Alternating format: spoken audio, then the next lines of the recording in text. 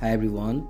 So this video I'm gonna explain how you can apply fluid transition effect over framer on any division or section or any layer you want, something like this.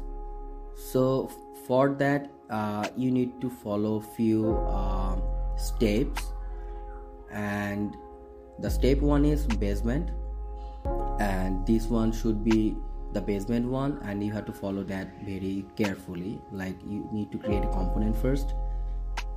So let's create that. Well, you can apply this fluid effect on any division. I'm just showing the button for now, as I don't have much time to create a new section or a overall things to show you. I'm really sorry for that, as I am spending very busy days from last few weeks, so I'm extremely sorry. But I will explain everything so you can create that by yourself with your own imagination. That's what I'm breaking down here. So let's create a component first. I should make it 475 and 183. It's all up to you. And name it button 3 and apply the layout here, and this should be left to right horizontally, and I need to add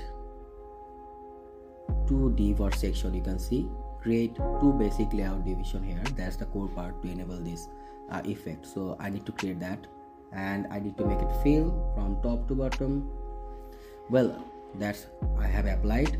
Let's create the black one, and add the blending one. Should be black one should be color burn, and I need to duplicate. Okay, I need to name it black, and the white one should be I'm extremely sorry, I need to apply the absolute position here so it can overlap with each other.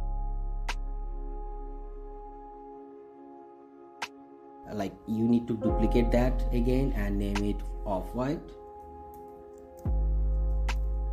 the second layer. So you just need to make it color dodge and make it off-white, something like this.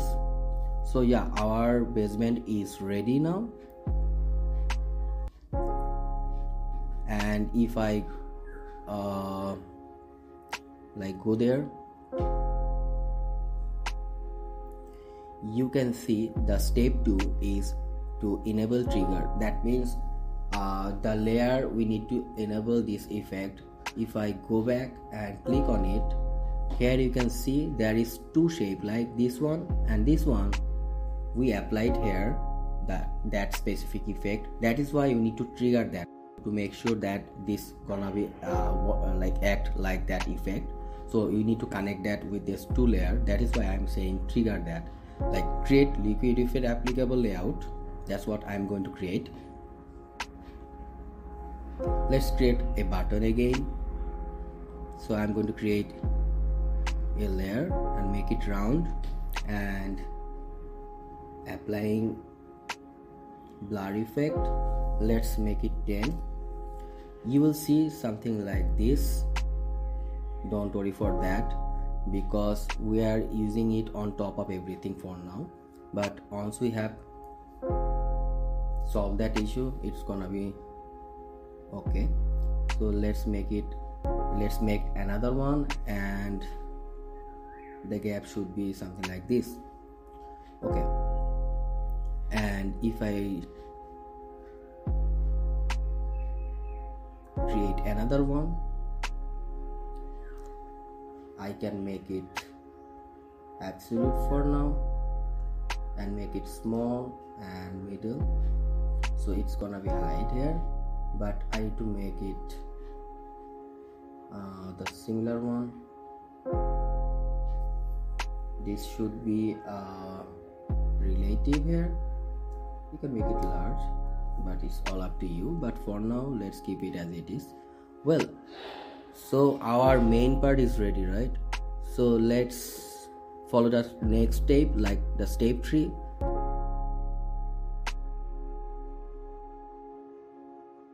Maintain Z index for each layer, right? So the step 3, I need to follow the Z index layer for each layer. The first one should be the black one. If I go on top, you can see the layer 1, the core layers, the layer 1 and layer 2, the black and off-white one. You can see these two, black and off-white. The two layer should be Z index on top, like it should be top of everything, right? And the layer 2 off-white, like off-white, should be top -1. That means if I add Z index 3 here, we can make it Z index 2 for the off-white one. So let's do that. So the black one should be let's make it 4 or 3, and this one should be 2, right? 4, or I can make it 3. So you can see everything actually changed right now. That's what our goal was. So if I want to make it a bit large, we can also do that. Well, you just need to center that, and you can also make it a bit small because you can see it's going up. Well, here you can make it a bit large, it's up to you. It's relative now, so I need to make the gap should be something like this. I'm just showing you like how it's gonna work.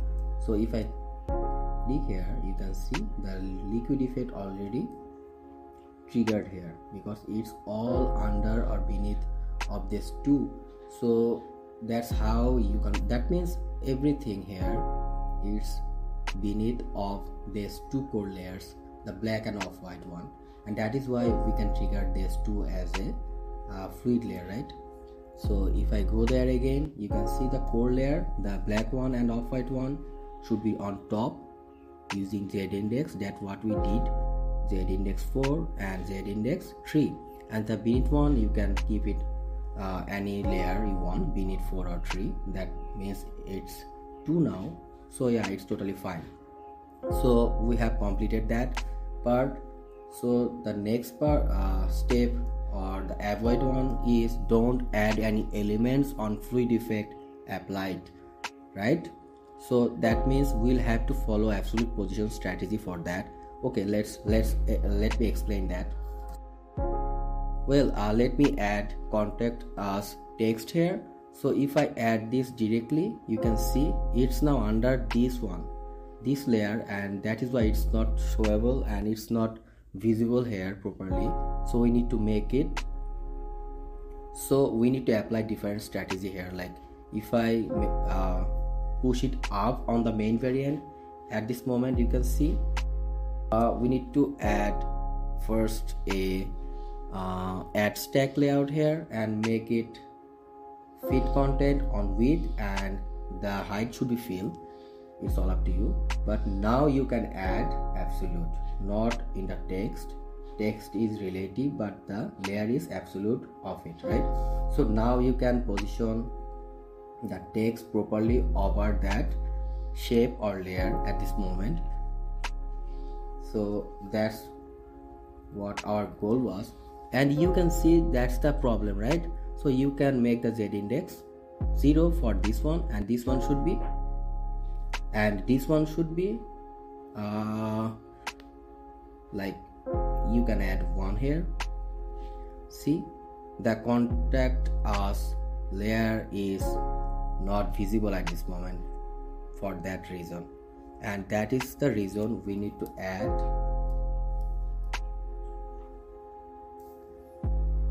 this one on top of everything that was left here. So the content layer, like at this moment the content layer is that text one, right? So we need to make the content layer on top of everything.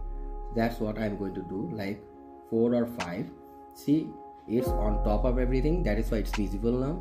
And the second one, the hover one effect I made here, you need to make sure the position is properly aligned, right?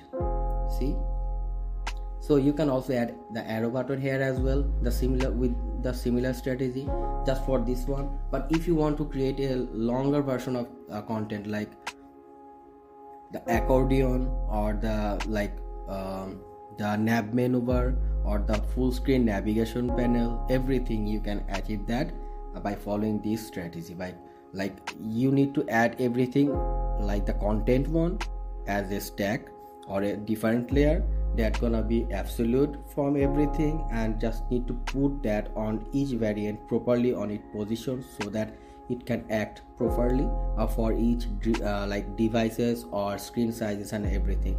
So let me add the transition first, otherwise it's not gonna work properly. Like if I hover on it, you can see it's too fast, right? So we need to solve that. Let's click on transition and make the time 1.6 or more than that, so you will achieve a smooth effect, something like this. Let me zoom in. See, this is how you can achieve the smooth effect for each transitions like you have.